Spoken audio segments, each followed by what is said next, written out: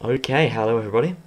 I'm Emil, and today I'm going to walk you through making your score sound somewhat like you want it to be in MuseScore. So when you're writing music in MuseScore, I'm assuming you don't have a full orchestra or band behind you that's there to play music as you compose it. That's a bit unrealistic. So most of the time, you're going to have yourself and MuseScore, and you're going to want to listen to MuseScore playing back your music with the sounds that come in MuseScore. The only caveat to that is, sometimes you have to do a little bit of extra tuning to make everything sound the way you want it to be, and make it the optimal environment for composing certain types of music.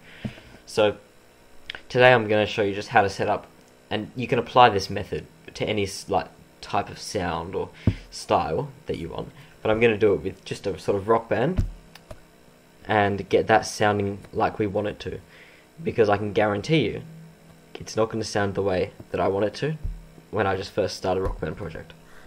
So the first thing I'm going to do is I'm going to open up MuseScore, obviously. Okay, so we've got MuseScore. We can just create a new score, and we can call this title can be generic pop punk, dedicated to Billy Joe Armstrong, and obviously composed by Emil Smith.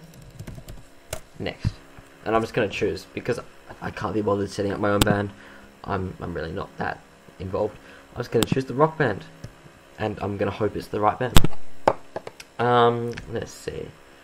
I mean, G minor sounds good, don't you think? So G minor. I won't choose a tempo yet. I'll put it in there just so I can change it up, because I don't know what tempo I want it to be at. Let's choose next. It's going to be 4/4. It's pop punk. And I'll just go with the default number of bars. Okay, so finish. So I've got our generic pop punk. So for this tune, I think I might want a guitar sound that goes like.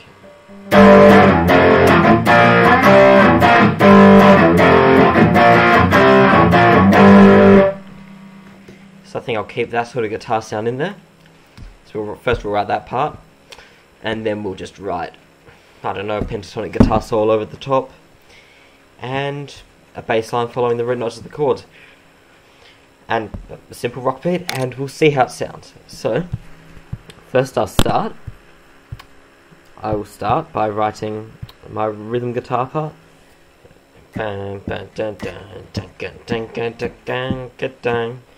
So you'll have first, you'll want your G, G, D, G.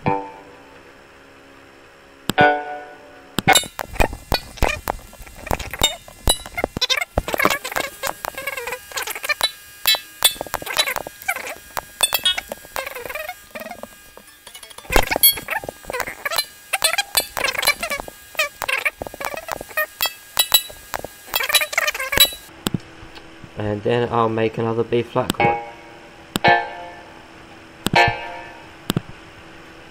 And so we can play this back, and it'll sound like I want it to sound. So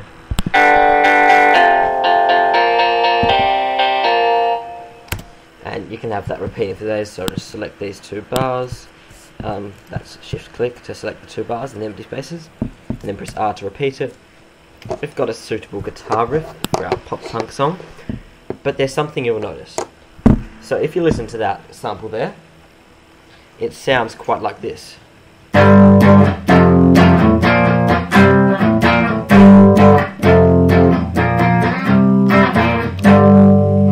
Which, I mean, is a fine sound, but that is probably best suited for a different style of guitar than pop punk. What we want it to sound like is more like this.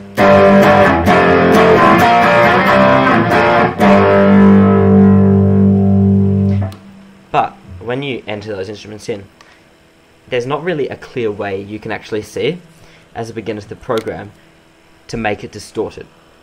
There's no effects, loops or anything. So if you look through the view values, there's nothing here that would say add effects to the guitar. But what there is there's a mixer. So if you want to change up the sound of the instrument, just click on the mixer, and then you'll find this little mixer which has all of the different instruments. So lead vocals, backing vocals, lead guitar, rhythm guitar, bass guitar drum set. I'm actually just going to remove those vocals because I'm not running vocal lines. So we've got this. So this is the panel where you can change everything you want, basically. If you're using MIDI to export your sound into other programs, it's all right there. You can change the volume of different instruments within the mix, because sometimes the dynamics that you put in the score aren't really enough to just change the volume of a part up and down. That can be a really easy way to do it. You can pan them left and right for a stereo sound experience. That's all well and good, but you can even mute in solo tracks if you want to. But what we're going to do is we're going to find this rhythm guitar and look in the sound section. It says clean guitar. Oh, it looks like it's hailing on my roof right now. Fun times. So sound, and you can click on clean guitar, and you've got all of these different options for tunes.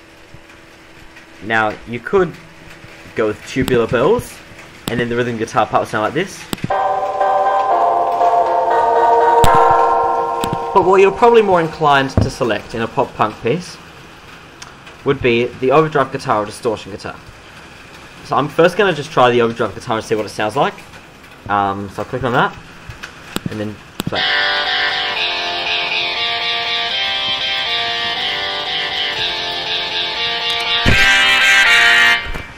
So we've heard that now. I'm also going to test the distortion guitar and see if that sounds any better to us. I think that's more of a lead sound, so I'll keep that for the lead guitar. And also try a palm muted guitar, because that might sound nice. It doesn't sound nice. It sounds like a violin. So we'll stay on the overdrive guitar for the rhythm guitar part. And now we'll add in the bass line, because the bass is another instrument. I'll just do, you know, your crotch.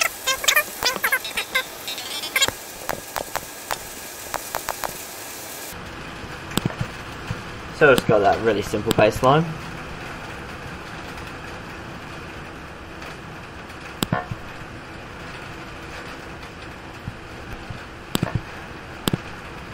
And I'll just repeat that there. And now you see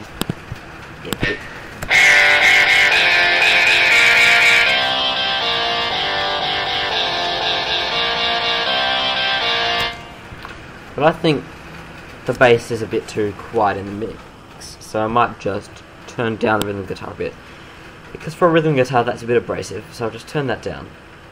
Your music teacher might want you to use dynamics, but I think they're a lot better used when you're affecting the smaller changes within the song rather than the actual mix of the sound. Remember, this is not for the musicians performing it, this is for you composing your piece. So you want it to sound right.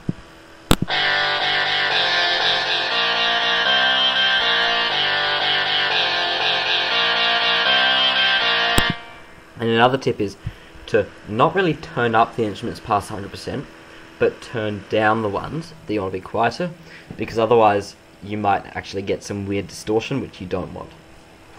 And the next thing is the bass guitar. You might want fretless bass, you might want slap bass. You can choose any type of bass, because realistically you might be writing a funk piece and need slap bass.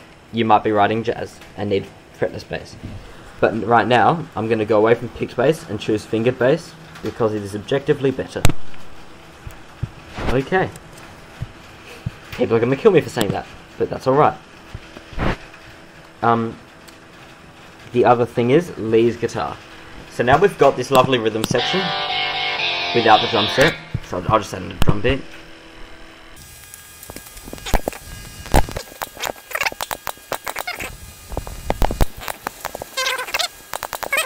Then snare on the offbeats, okay. Okay, that works, that's pretty simple, works well. And a drummer's going to kill me for writing that line.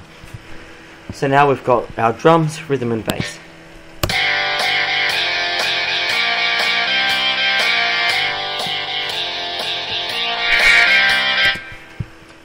I don't actually know, there might be different... Yes, you can change drum set sounds as well. So, say you know, you appreciate the sound of an acoustic drum kit. You think it sounds nice if you've got acoustic snares and all that. But really what you're looking for is you want to sound like Joe Satriani, who doesn't play pop punk, but that's alright. Because on Surfing with the Alien, that's all drum machine. So you want TR-808. So let's choose the TR-808. And we've got a nice drum machine now.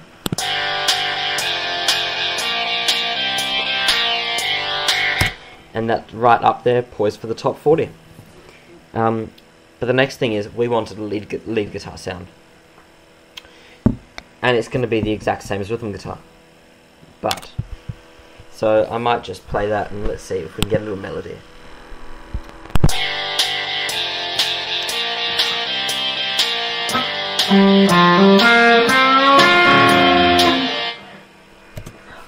So we're bow bow bow bow bow bow bow.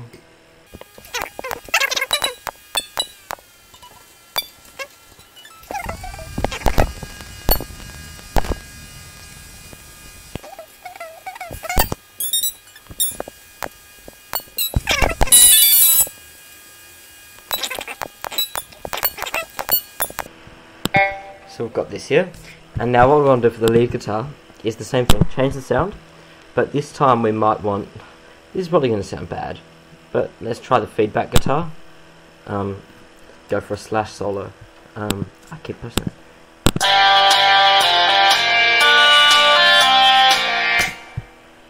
And now I've got this lovely guitar song, and basically that's it.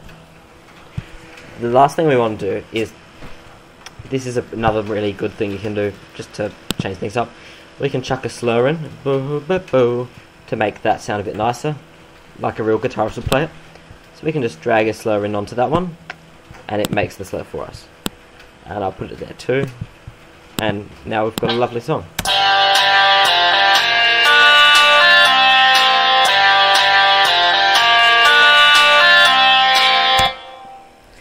And yeah, so basically that's how you set up your own band with all the right sounds to make a good song, because realistically the original sounds would have sounded really bland. So what I'm going to do now is ooh, no, don't do that, don't do that. What I'm going to do now is I'm going to set back the lead guitar to clean guitar.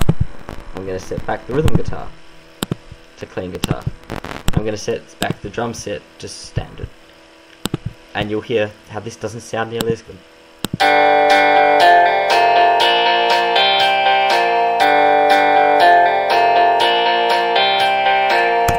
Like, you can hear it's the same song. You can hear it still sounds alright. But really, if you take the two and you really compare it, there's not much of a difference. Like there's a big difference. The fact that having this, that really adds in that mojo, as Austin Powers would say. It gives it that feeling, you know? It's rebellious, it's rock. And that can be really nice to hear while you're composing. Yeah. Anyway, that's just a little thing on making sounds.